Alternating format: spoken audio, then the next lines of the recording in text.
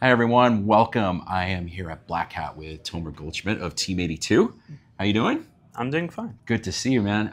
So I want to talk to you about some research that you did not too long ago, where you looked at, well, you used a virtual factory as a platform, kind of for threat modeling, for showing all these dependencies between OT devices on a factory floor, and obviously attacking them. So I'd love to hear kind of how you got into this research, and obviously what you found. Of course. So at Claroty Team 82, we do research with many types of devices. We do research with devices such as OT equipment, PLCs, HMIs. We also do research of like software that is used in OT and industrial facilities, and also in the medical sector. So when beginning this research, we really tried to convey the idea of an attack against a factory, an industrial facility, in order to really help industry people understand what is happening when an attack such as these attacks like Stuxnet and Triton happen. So this was the incentive in the beginning, and we went with it, actually. Yeah. So it's really important to kind of visualize these things. It really helps, right? Yeah. So making it more visualized, we really took a platform called Factory.io in order to visualize the factory. We had machinery that is placed in virtual environment, and we hooked up a real PLC in our laboratory to the factory in order to control the whole procedure of the factory. We had conveyor belts, and we had turning tables and sensors, and all of this to really make the modeling of the attack as real as possible. Yeah.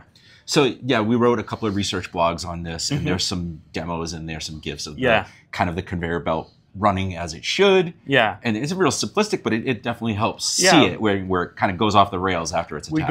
We go all through the procedure of engineering a factory. Like we go through the component of the engineering workstation, on how to program a PLC in order to control the machinery, the actuators, and the sensors. And we really try to go through all the baseline of a factory in order to really understand what will be the focus of an attack in a factory. And so why do you think that that kind of environment is that attractive? Is it the way that there's a lot of dependencies between these devices, or is it something else? I think if you're talking about the incentive of an attacker, yes. Okay, so there are three main aspects that might incentivize an attacker to attack such facilities. One would be maybe the most simplistic one will be the financial gain. Maybe trying to disrupt a procedure of a facility and maybe make a ransom in order to gain some profit. Yeah, some profit. And there's other aspects that might come up. For example, the espionage part.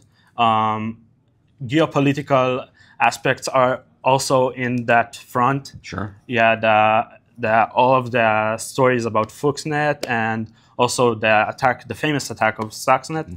All of our examples of espionage procedures and really campaigns that were taken through with not the financial gain in the aspect, in the main focus, but the disruption of a procedure and gaining more in-depth information of facilities. I'm glad you brought up Stuxnet, which is separate research that Team 82 did, but you're starting to see these consequences where it's not just disruption, there's a possible impact to public safety, to personal safety, public health, and so forth. So in our daily research, we actually took several projects that really try to investigate such campaigns. For example, you discussed about Stuxnet.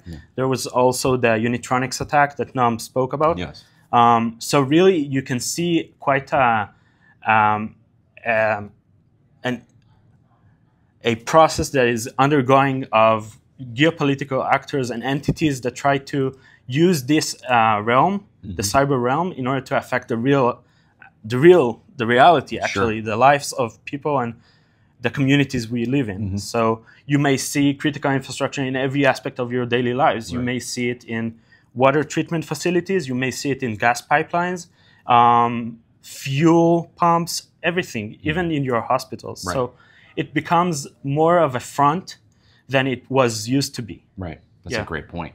So just going back to your research, the original question, just kind of what do you hope users take from it as they kind of read the blog? And I know we did a webinar on it. There's a lot of information about what you did.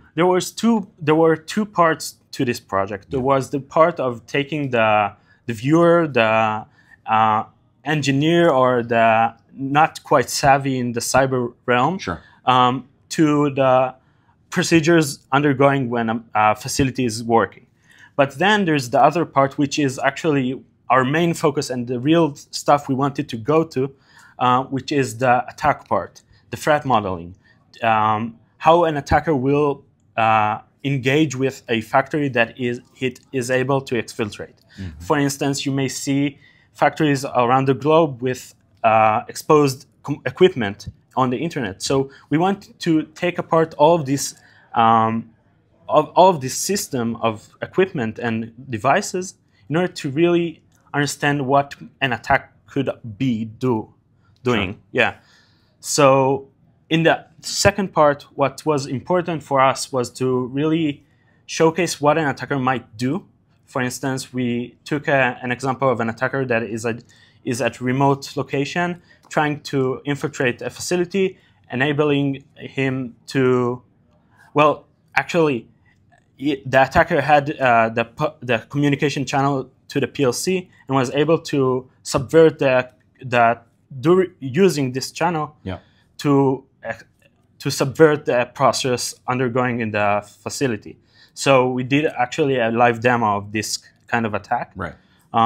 So this was the acute part in our case, because we wanted to showcase how much impact could an attacker have on a facility when it just from a remote place, from a from a facility in somewhere, gaining that kind of impact. How crucial it could be. Yeah, and just going back to the original point, just visualizing this, being able to see it is so powerful. Yeah, the actual visualizing this attack and this equipment in an accessible way is enough to convey the message that this kind of attacks may happen, and this kind of systems and infrastructure is in every aspect of our lives.